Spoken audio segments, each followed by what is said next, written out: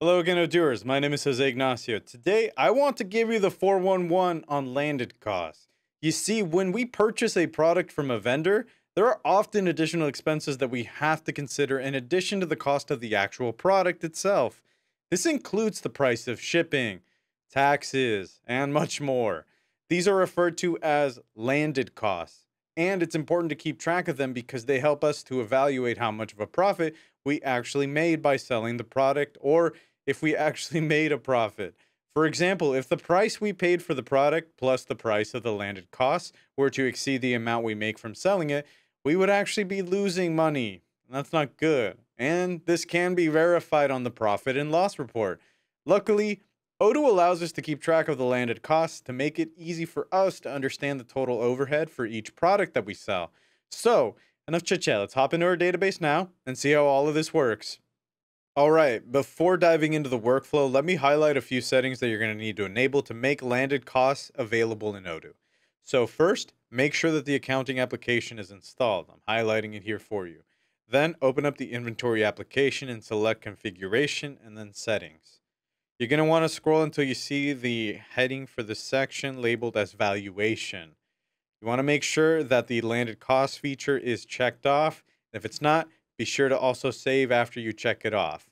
So then after you save, well, there's also something that you can do. You can specify a default journal over here where landed costs should be recorded. By default, landed costs will end up as an inventory valuation. So if you want to record landed costs differently, be sure to set the default journal here, and I can't emphasize that enough. So for today's example, we're going to be buying imported desk organizers. So up next, we should set a costing method and inventory valuation for the products category. So we're going to select configuration once again up at the top heading, and underneath the products header, select categories.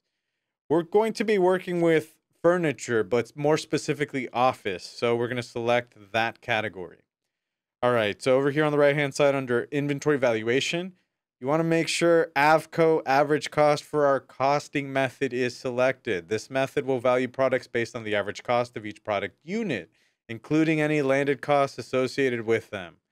If we actually wanted to, we can open up our costing method dropdown right there, and you'll see that there are other options such as standard price. We also have first in, first out. I'm going to discard this. That kind of allows you to select which ones, depending on whichever one you want. For first in, first out, as an example, this uses the price of the product unit that entered the inventory first. So for landed costs to function actually properly, the costing method should be set to AVCO or first in, first out, which is why I used it as an example. So next we want to make sure that the inventory valuation right below it is set to perpetual. This ensures that inventory is automatically valued every time a product enters or leaves our warehouse. If we open up this one as well, you'll notice that we also have periodic at closing as an option, which means that we need to create accompanying entries to value our inventory manually. Unless there's a reason you need to do that, it's much easier to leave it at the perpetual setting. Okay, now that we've got everything configured in the settings, let's go ahead and take a look at the product that I've configured to represent a landed cost. This product will be added to vendor bills before we pay them to make sure that we're paying our vendors everything we owe them. So we're going to have a record of all of our expenses for that as well. So from the products top heading menu, select products and then products once again. We're going to remove the goods filter up at the top and we're going to search for imports and select our import tax product over here and open its form. So this specific landed cost represents any tax we have to pay when importing a product from another country. First, you'll notice that this particular landed cost is set to purchase only. Now, why is that? That's because it applies to imported products that we purchase. Second, you'll notice that the product type here is set to service in the center. This is because the import tax isn't an actual product that we store in our warehouse, but more of a privilege that we pay for. In this case, it's the right to import the product only. So service products can be used to represent landed costs, which we'll see in a moment. So I've also left the cost field that we have over here right now to 0. This allows me to change the amount of sales tax based on how much it costs for each order that we use it for. So let's open up our purchasing tab over here. And below over here in our vendor bill section, you'll notice I already see that we have the landed cost checkbox enabled right there. This makes it so I can allocate the price of a landed cost to a receipt after the landed cost has been added to a vendor bill. This checkbox only appears if the product type is a service. We should also make sure to set a default split method for this landed cost. As you can see, right now I've set this to equal. This means that the landed cost will be split evenly across each product listed in the receipt, regardless of quantity.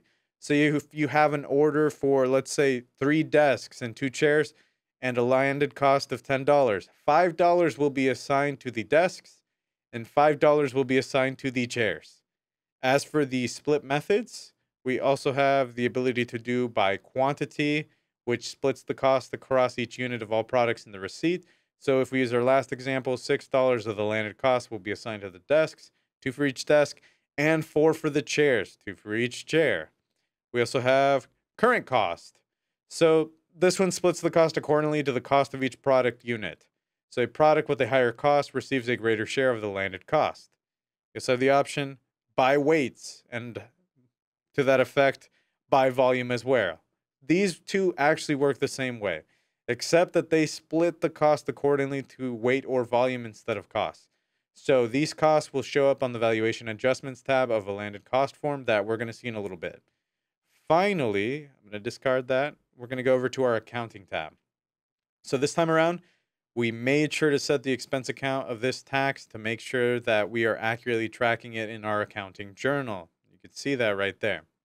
And that's it. The product is now fully configured to be used as a landed cost on a purchase order. Now let's purchase some products from a foreign company, which will require us to pay an import tax. So for that, we're going to head into the purchase application, select new in the top left. For our vendor today, we're going to select Wood Hut, and let's get started by adding our product, which is going to be that desk organizer product, and we want 20 of them. While we're here, we should also add our import tax product as well, and we're going to make a few quick notes on all of this. We already know that we typically get charged 10 cents import tax per desk organizer.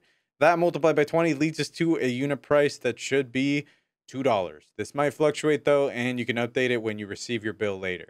Let's confirm this order now as well. And then we're going to receive this and validate this. I'm also going to copy our nice little receipt number right there. Just a quick mental note as well, because we're going to need this for our landed costs. I'm going to make sure to copy that.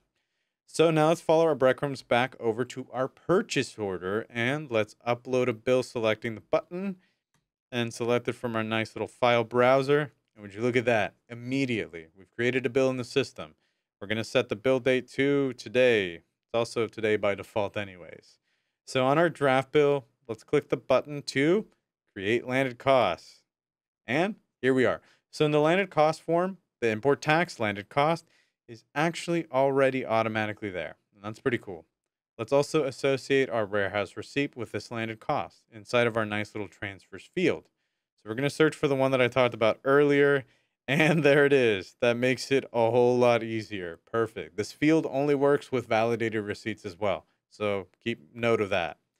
Now that the transfer is added, we can update the actual cost according to the bill on this form, as well as the account for the landed cost and where it should be posted, if that has to be changed as well. We're going to select compute down here in the bottom left, and I promise you something happened. Then let's hit validate. Boom, more things have happened. When we open the evaluation adjustments tab over here, we can see how this affects our inventory valuation. The original value was $50, but when we factor in this additional landed cost that we have over here, I'm going to stretch it a little bit, but trust me, it's right there. Actually, I could just shrink this so you can see this. Just like to make sure that you can see the full words. Perfect. Additional landed costs over there at $2, we have this new value, $52. And just like that, the value of our desk organizers has been updated to include both the cost of the units we have as well as the landed costs assigned to them.